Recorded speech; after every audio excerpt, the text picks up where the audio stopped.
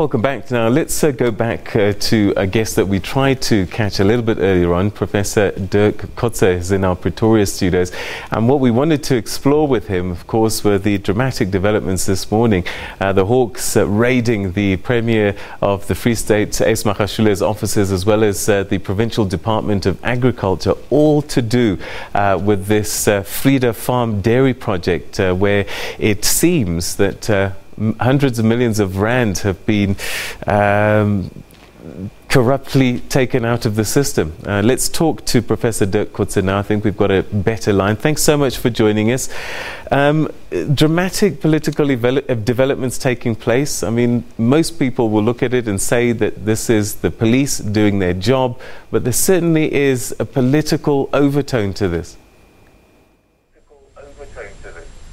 Yes, that is indeed so. If we look back at the last 2 years, for example, the Hawks were in very similar situations in the past when they investigated the former Minister of Finance, Pravin Gordhan, the SARS officials, as well as others also. So I think one has to be slightly cautious with what is happening at the moment. It very much coincides with the aftermath of the ANC's national conference.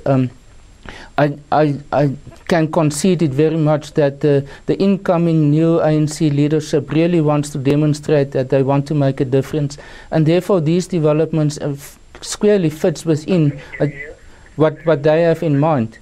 But I think what is at the same time important is that there should not be a repetition of what has happened in the past.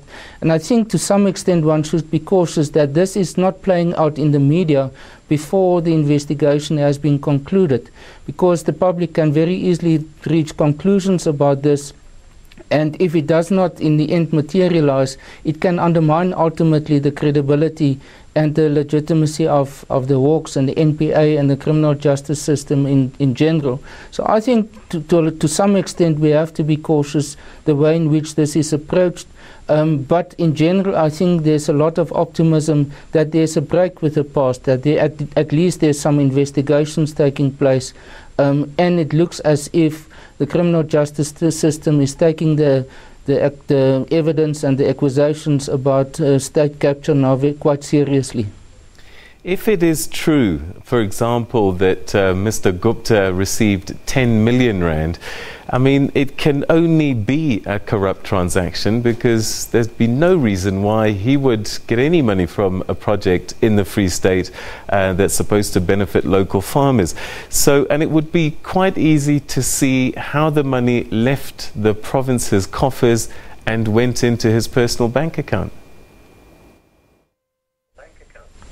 That is indeed so, and I think this is the type of investigation that the Hawks are doing now, and the follow-up, the evidence that they are looking for now, the documentation with the raids on the offices today of the Premier as well as the Agricultural Department.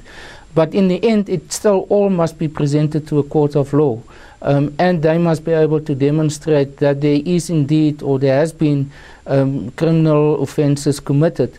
So I think on the one hand, the public in general is very much, I would say, optimistic or encouraged by these developments, and because for so long the impression was created that these persons that are allegedly involved, or whose names appeared in emails and other forms of evidence, for example, the Public Protector's report, that they were sort of enjoying indemnity almost, as if they are immune against any form of investigation, while the criminal justice system was used for exactly the opposite purposes, and that is to protect them against any form of providing of evidence or other forms of exposing them to what has happened in the past.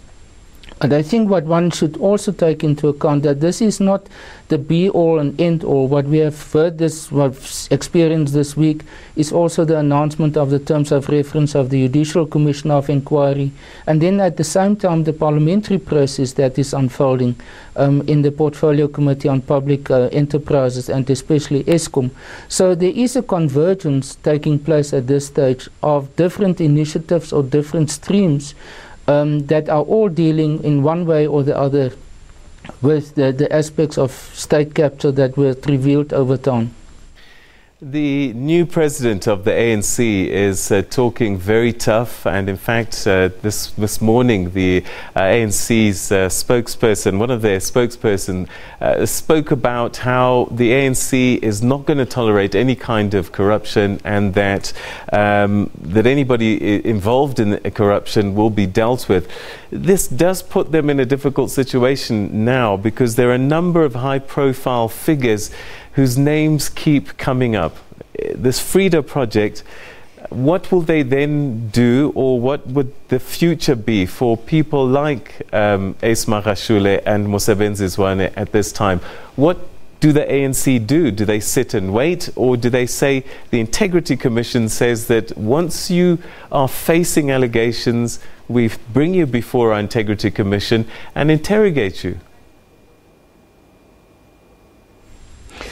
I think the position of the Secretary General is going to become highly complex for the ANC, because the Secretary General is the most important or the most highly placed person in the ANC's organizational structure in Luthuli House, over and above obviously the President and the Deputy President. But so it's in critical position for the ANC.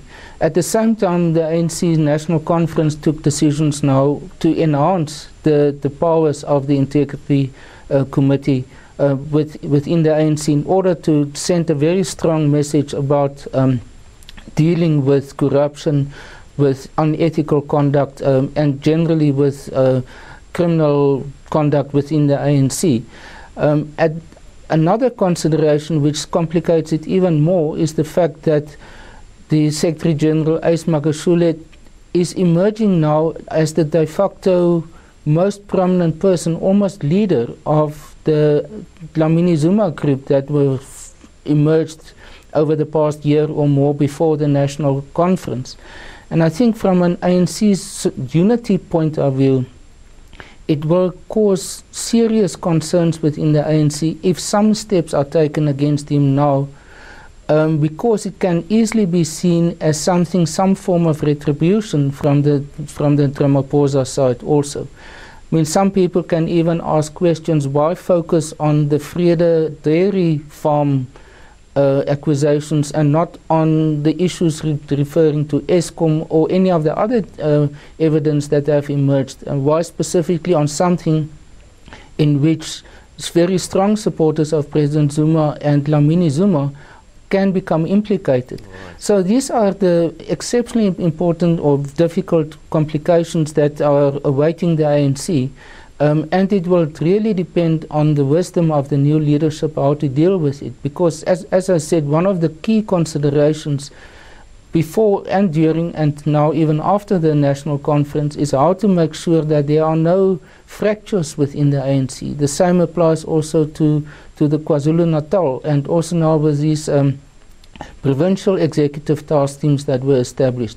And that in itself, I think, is going to be a major test for the leadership of the new ANC President Cyril Ramaphosa. All right, and perhaps a final question. We're hearing rumblings in the Northwest Province. Supra Mahumapelo, the Premier there, supporting the Premier of the Free State. And before these elections, we'd heard about this grouping called the Premier League, and one of them is the Deputy President of the party now, Ace Magashule. We see is going to have to navigate these waters. But there seems to be movement in the Northwest as well. There's a grouping that's gathering there saying that they want to remove Premier Supra Mahumapelo. Is his future in danger?